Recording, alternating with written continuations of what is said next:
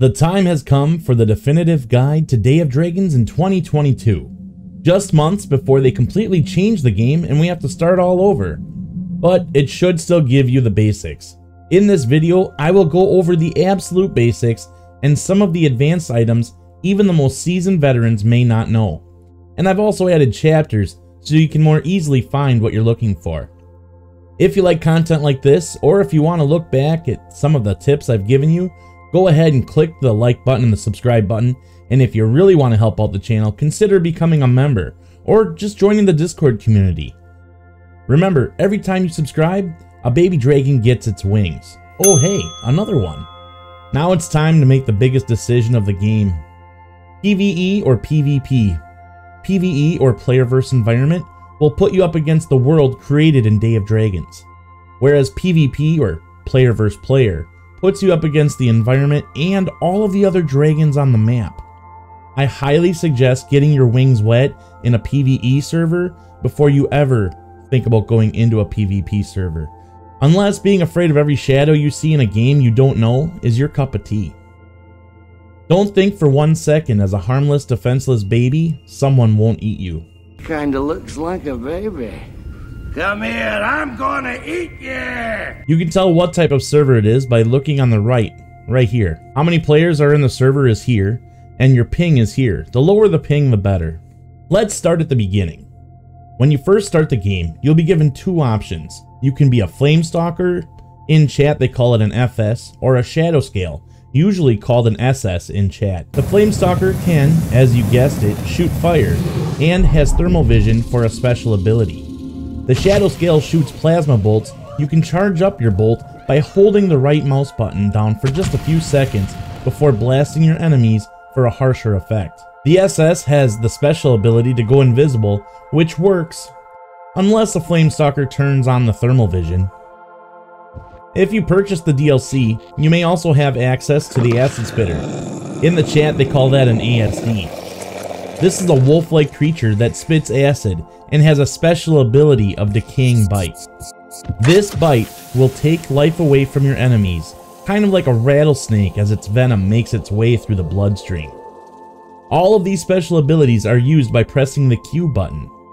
If you have not purchased the acid spitter, you can still be nested in if you can make friends with some people that will breed. None of the other dragons are available until the 1 point update expected sometime early next year. You will be able to choose your gender, and you will be given the option to choose either a random skin or an iconic skin. It's important to note here, some of the skins are available to Patreon members that you can't get in-game. You will be able to unlock the MELANISTIC skin on your first day, but more on that later. Now it's time to hatch. Hold the E button to hatch, and you will find you are about the size of a chicken. It's good to mention here, days last 2 hours and nights last 1 hour. If you happen to hatch at night, use the V button for night vision. Use your A button to go left, your D button to go right, your W button to go forward, and then hold Alt and S and that'll back you up. Fighting is done by clicking your right mouse button. At this age, getting anywhere is a journey, and you will quickly lose stamina. Your stamina bar is right here. Now is the time you're going to start looking for food and water. As a hatchling, you'll be able to drink out of a small puddle, and you can sustain yourself with red mushrooms. It's imperative you find food and water as soon as possible. You have about half an hour before you die of thirst and starvation. A huge difference in dragon choice here. As the flame stalker hatchling, you'll go through food like crazy, and unless you have someone to hunt bugs for you, you're probably not going to make it to juvenile. Something to consider is hatchlings can drink from the small puddles and adults cannot. Be careful not to eat too many red mushrooms, as they will poison you as you eat them, yet sustain your food levels fairly effectively. There is no easy way to say this, but the acid spitters are OP, plain and simple. They can run like the wind. One bite using their special ability and your stamina drains. A shot of acid burns like hell, and basically, they will rock your world. So stay away from them at all costs. If you decide to play as one, there's a couple things you should know. Like, they can swim. Using Z, you can swim underwater. This is especially effective in PvP servers, as you can act as a crocodile and wait for the victims underwater. Using the X button will bring you back up to the surface. Bugs are highly nutritious for your dragon, yet somewhat deadly. You have two types of bugs. The first one looks like a scorpion and lives in mounds, much like a giant anthill. The second is called a spine scarab. They are also highly nutritious, but they'll fight you. If they feel they can win the fight, they'll fight back. When hunting bugs, the mound bugs will run from you into their mound when you approach. Hunting is a chore, as your little legs just won't get there fast enough. The easiest way as an SS is to go invisible and get close, but it'll take 4 to 6 bites before they die. Tracking them is a huge undertaking because you can't really see over the grass. When hunting spine scarabs, your best bet is to run up to them, bite, and keep running, charging them like a bull, and eventually you will kill them to feast on their corpse. As a flame stalker, your best bet is to run up on the bugs and bite away. Again, they will run, but you have no other choice. As an acid spitter, you will have to do the same, but if you hit C to crouch, then hold Shift and W to run, it's quite the speed boost. If you choose a dragon with wings, congratulations, you can fly. Well, kinda. As a hatchling, people can pick you up, but you have to be in a group. More on that later. Once you're up in the air, they can drop you or you can wiggle free. Once free, hit the F button and you'll be able to fall with style. Your little wings aren't developed enough to lift your little body, but they can sustain a beautiful glide that will give you quite a thrill, especially your first couple of times. Once you have survived into the juvenile stage, you will be able to fly. Again, kinda.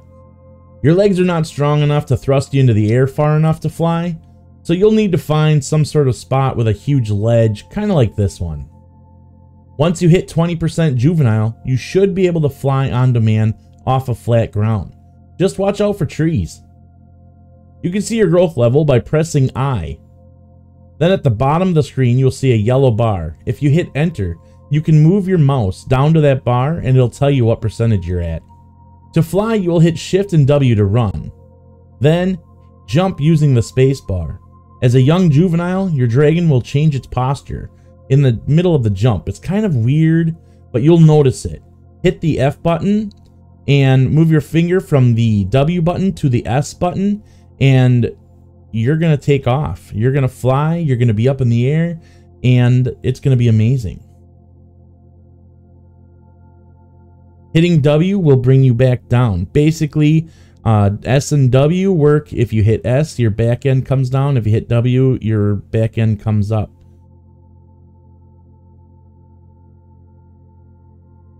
Shift makes you go faster.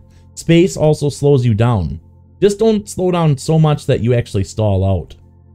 To land, get close to the ground and hold space to slow down. Once you are slow and close to the ground, you can hit the F button and it will land without taking damage. Or you can just dive bomb right into some deep water and you won't take any damage that way as well. First, let's talk about growth progression. If you look right here, you can see what level you are at hatchling, juvenile, adult, or elder. At each stage, you will be given a point, and you can put those points into your dragon. You can put them into breeding, movement, or survival, depending on how you want to play the game. You can put those points into whatever you like. Different mushrooms have different effects.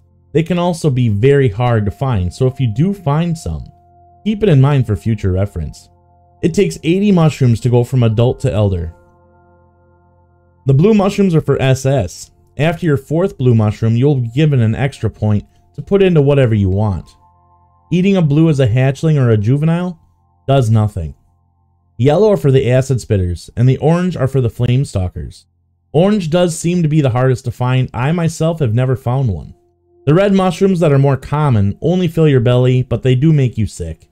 To get rid of the sickness, wait or lay down and sleep it off. Green mushrooms restore health and fill your belly. If you see a green mushroom, eat it every time, because as long as that green is there, the blue or yellow that shares its spot will not grow. Groups are a group of people that are playing on the server at that time, and it'll disband as soon as you leave the server or if you change dragons. A clan is for life. Kind of.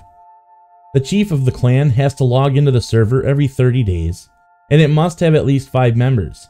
If either of these conditions is not met, then the clan will disband. Some clans in this game have over 500 members. So just because you see a dragon by itself, doesn't mean they don't have plenty of friends to take you out if they need to. To start a group, press the O button. There you will be able to start a group by inviting people into the group. If you have a large enough group and you would like to start a clan, press the O button and start a clan and invite people to join that clan as well. To unlock the melanistic skin, start out as a hatchling and play all the way through for 4 hours straight. After that, the skin will be unlocked. It's that easy. I won't go into how many skins are in Day of Dragons, just know it's a lot. Some people absolutely love to play PvP. They like fighting, being in clans, going to war with other clans, all that jazz.